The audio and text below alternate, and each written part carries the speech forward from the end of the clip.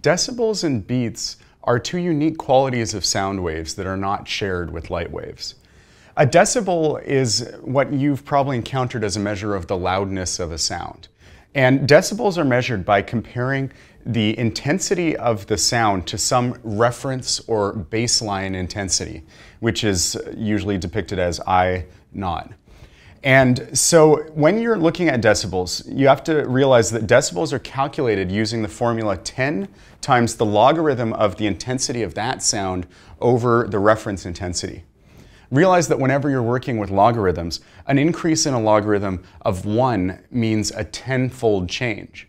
But because we're using 10 times the logarithm, instead, an increase of 10 decibels means a 10-fold change in that. So if something is 10 decibels, it is going to be 10 times as great as the reference intensity. Whereas if it's 20 decibels, it's going to be 10 times 10 times as great. So it's going to be 100 times as great. So just realize that a 10 decibel increase means a 10-fold change, and 20 decibels means 100, and so on. The best way to think of this, and this is something that a student taught me, is that if you look at this first number, that tells you how many zeros are going to be following that 1. So if it's 20 decibels, you have 2 zeros.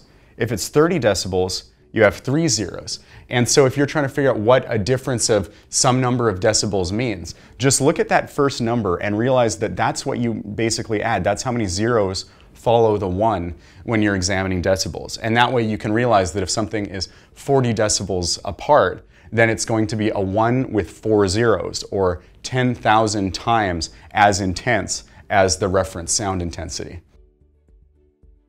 Beats are another phenomenon that will be exhibited by sound waves, in particular because of their longitudinal nature.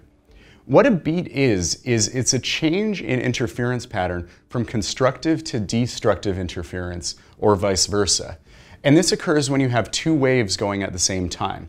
If they're in phase, they will exhibit constructive interference, and that will increase the sound that you hear. Whereas if they're in destructive interference patterns, that will have the effect of dampening the waveform overall.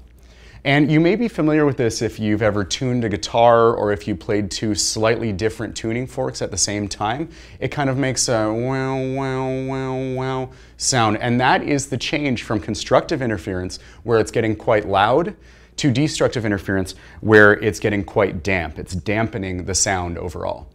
Now, the way to calculate beats is simply by looking at the difference in frequency between the two waveforms. So if they differ perhaps by 2 hertz, then you'll hear a beat 2 times every second. And so you'll hear that oscillating sound twice every second. And that will also be very visible if you're looking at the graph of the waveform there.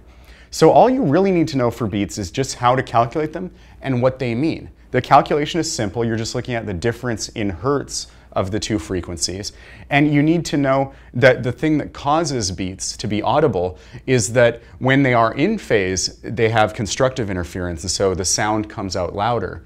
Whereas when they're out of phase, they're sort of fighting each other and dampening that sound, and so it comes out as a much quieter sound overall.